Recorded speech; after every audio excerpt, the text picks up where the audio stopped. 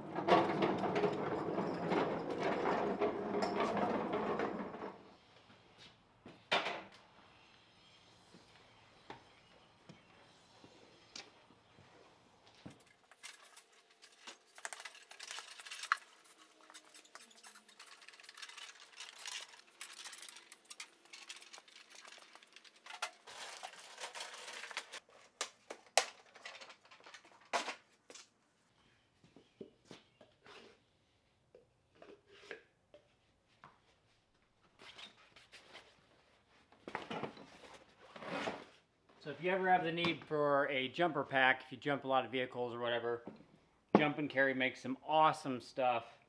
This is their 1224. Basically, it can be 24 volt or 12 volt. And so some old machines are 24 volt tractors and some other stuff. So I got this one. Gives me the option. But this thing is a beast. I have jumped a ton of vehicles and equipment in the recent past, and I haven't even charged it more than the initial time when I first got it. So definitely look at them. I got a cover because I like to take care of my stuff. Take care of your tools, they last. Cover's not always the most convenient, but it does keep it protected better than nothing. So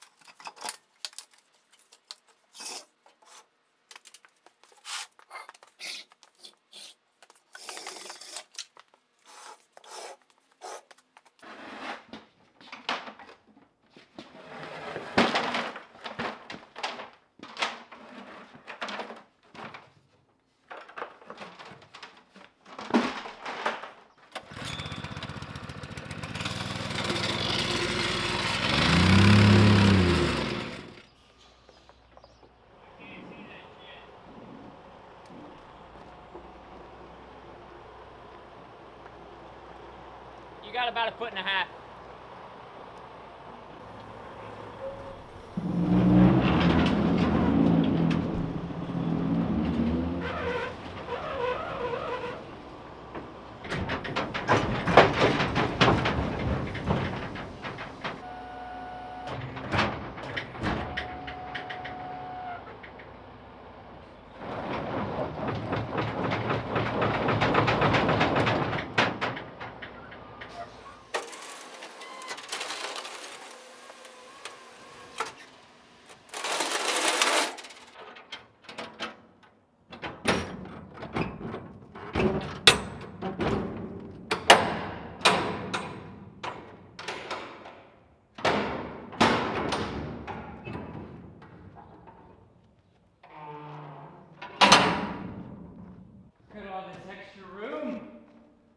activities.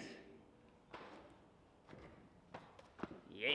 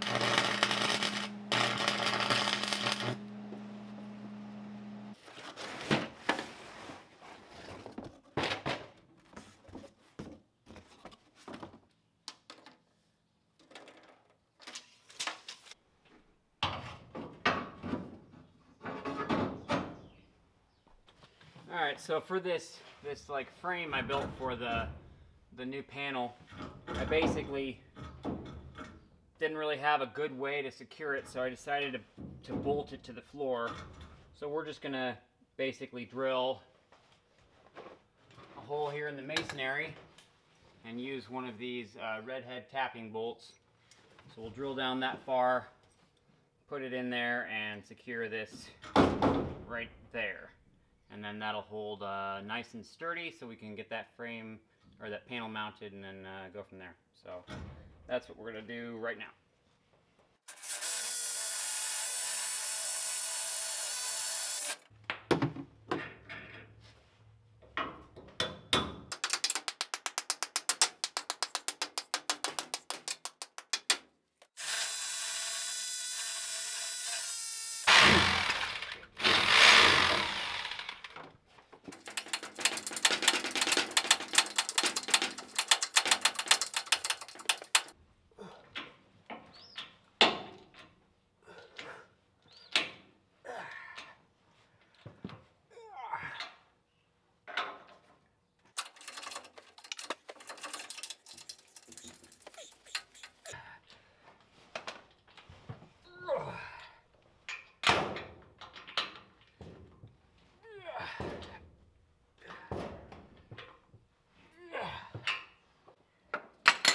That ain't going anywhere.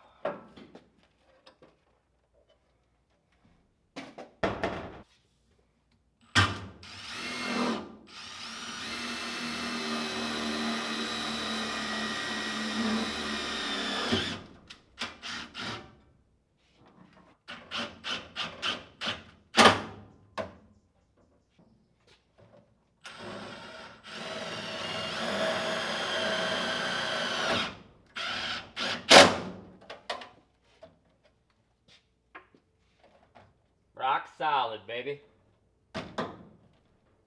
Perfect. Hi, Bowden. Hi, buddy. Nice scout. Good girl. Alright, so we've got the phase converter, and you're supposed to bolt it to the ground right there, and there's another one right there. And so I don't like having to do that. Whenever I put concrete anchors in things that have recessed holes, it makes it significantly harder to get in there and move it or change it quickly. And so the plan is to make a bracket to mount to the outside so that I can bolt the bracket to the converter, and then on the outside have a piece of angle here where I can make a hole here on the outside and then drill straight down and mount it externally rather than internally. So that'll be that. And plus we're actually going to move the phase converter further back that way. I don't really like it next to the water here with the drain for the gutters. So we're going to move it away from the water a little bit. Not that it's overly going to have too much of an issue, but water and electricity just aren't friends. So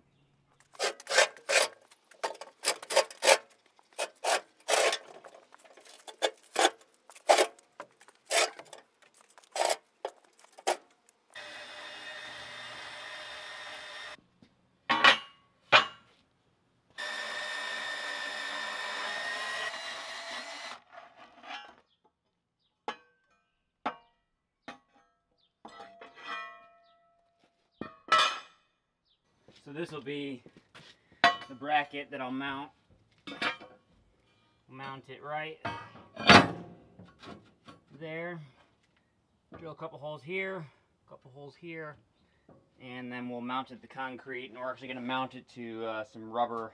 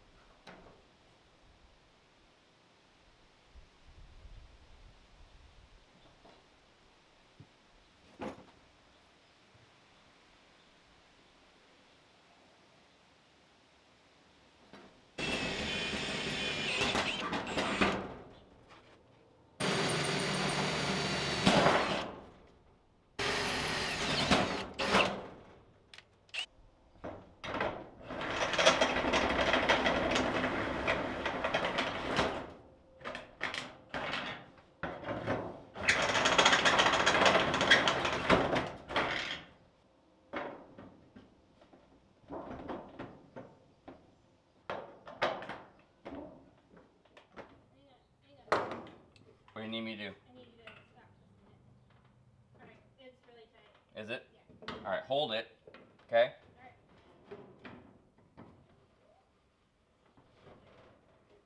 Tight? Huh? Try twisting it a little bit more.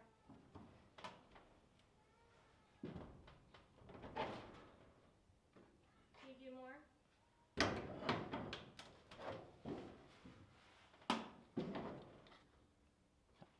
How is it? I can tighten that ring towards it, so. Okay, yeah, it's kind of like it needs like a full rotation. Like. Alright, we'll deal with that when I get out there. Okay.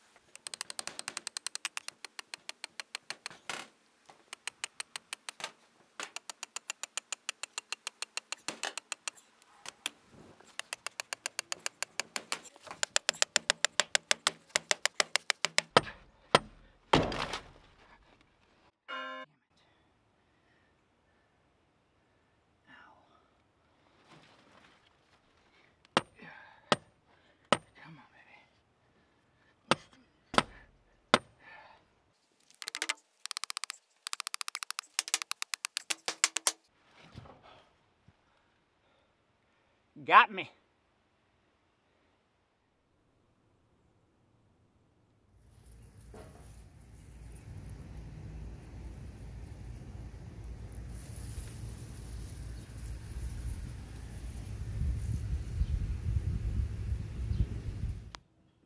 Okay, we got everything all hooked up.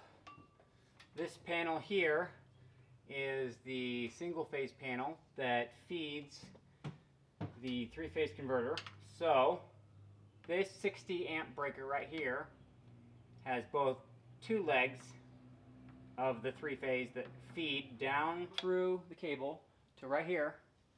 So 2 RPC, rotary phase converter, 2 rotary phase converter. These are the power supply that feed and power the converter that's on the other side of this wall. It's on the outside of the shop. And then coming out of the converter is this third line here. This is basically the 3 wires that give us three-phase. It's the black, the red, and the blue. And those are coming out of the three-phase converter. And obviously that green ground wire also comes from the phase converter to the grounding bar. And so I could have used larger conduit and gotten maybe everything in one, or at least everything in one and then everything coming out in another. But this 3/4 is what I had, and so I went ahead and used it just because I didn't want to spend. I was trying to keep the cost down and do this as affordably as possible. So, and then I also ran a 10 gauge single phase line into the American Rotary Phase Converter box, so that if I want to hook up an outlet out there, or I want to run something 110 out there, I've got the wire already run. Currently it's just, you know, sitting in the panel here and it's sitting in the panel out there. But I also spent a bunch of time cleaning up this box. Whoever wired it wrong, because they had the ground circuit on the neutral bus. This is not the main panel here. This panel is actually fed by another building. So this is a sub panel. In this sub panel, you don't want to combine your neutral bar and your ground bar. You want them to be separate. And so I fixed that.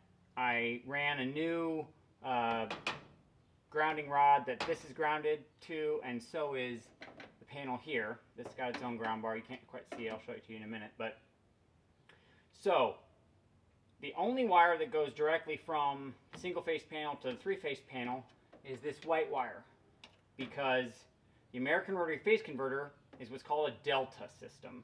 Essentially, it only has 3 leads. Your 3 hot leads that are fed into whatever power, whatever equipment you are running. And so basically, right like that.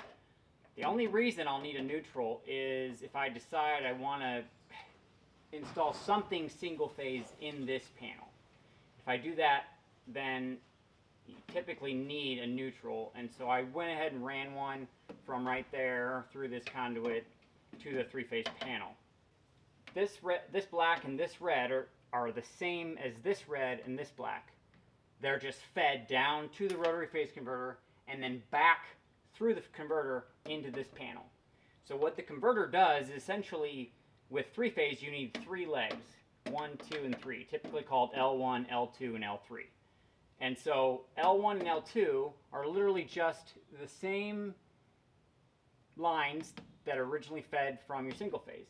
L3, the blue one, is typically the manufactured line. That is the reason you have a phase converter. This is how you get the 3-phase. The rotary phase converter takes phase 1, phase 2, it generates the L3, or the third leg, through the use of an electric motor. A generator, essentially, is what it turns it into, and a bank of capacitors. And then, once you get power fed back to the three-phase panel, you have 1, 2, and 3 legs.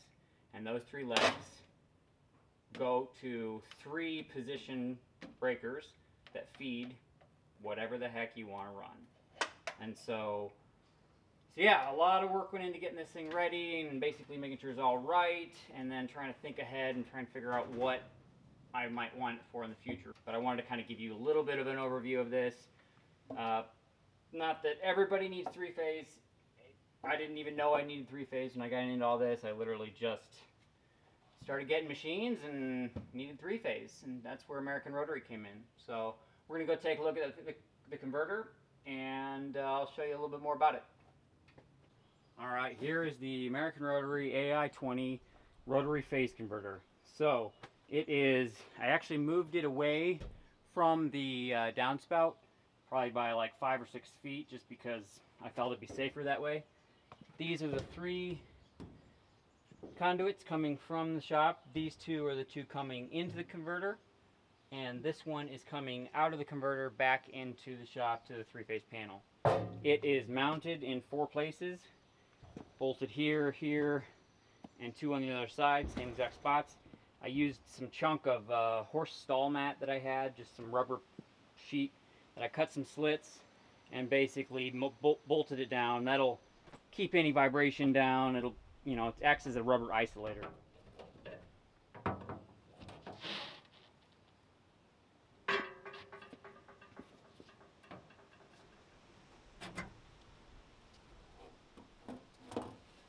Okay, so this is the inside of the American Rotary Phase Converter. All power shut off, so there's no power coming into this box at all. So the way it's wired here is number 1 and number 2 are the single phase supply that's coming from the single phase box in the shop. So you got the red and the black, and the green is ground. And so those feed right here. Red and black, those are single phase coming in, and then the blue line is the manufactured line. So coming out of the converter, we also have the red and the black, but the blue line is what is manufactured. That is what is being created so that we have that third leg. And so that is essentially the 3rd phase. Now, there is also the ground is coming in, and then there's also a ground going out. So it is grounded on both sides, both in here and in the shop panel. So that keeps it safe. Nice thing is it does have this door that comes off, and so initially I was going to have it along the side of the shop.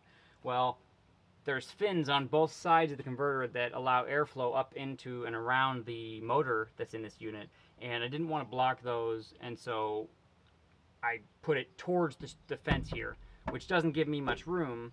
And I thought, oh, okay, well, I'm not going to be able to get in here to work on it. Well, because the door comes off nice and it slips right off nice and easy, it made it, you know, a no-brainer that I could stick it right here facing this direction and make sure that it gets proper airflow. But this is a bank of capacitors and electronics to basically even out and make sure that all 3 phases are getting the proper supply.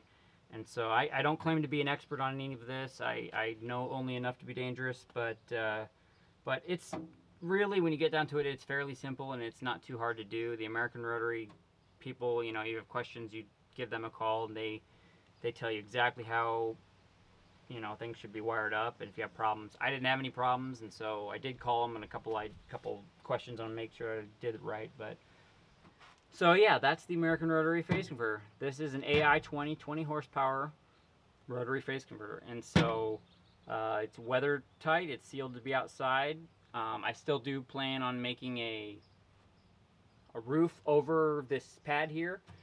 Just haven't had a chance to get that done.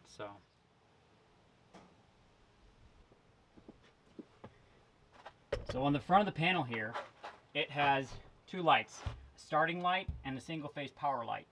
Single phase power light tells you that you have single phase in this panel, and it's, as long as you have the breaker on, it's always going to have single phase there.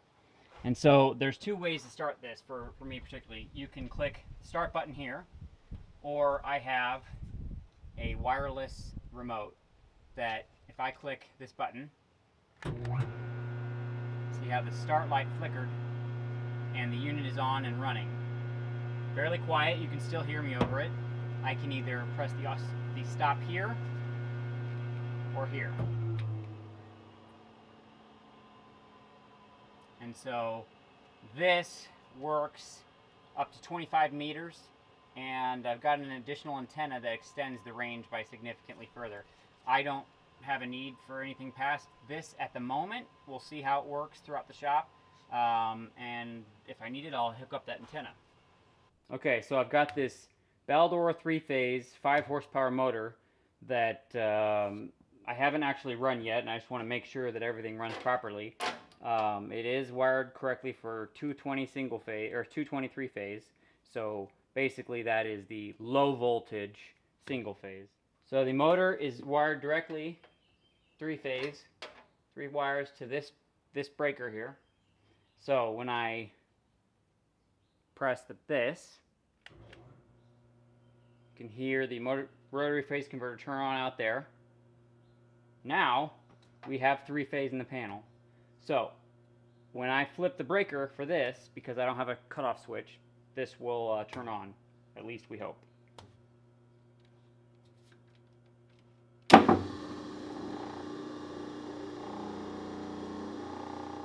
Three-phase converters installed. The panel's ready to rock and roll. And the next video should be even more fun.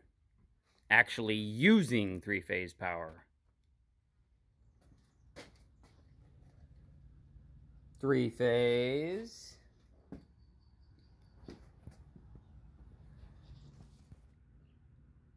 3-phase.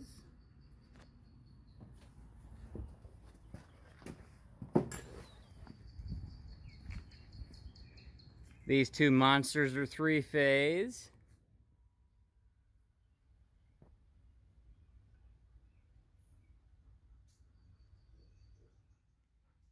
So yeah, the next video is basically going to be trying to get some of these machines started up and seeing if they work. We'll do a little work on them and see what runs and what doesn't. The 3-phase converter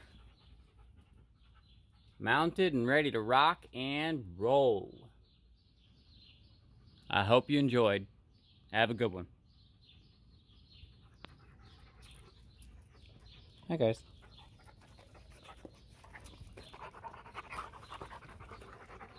Go. Come on, go.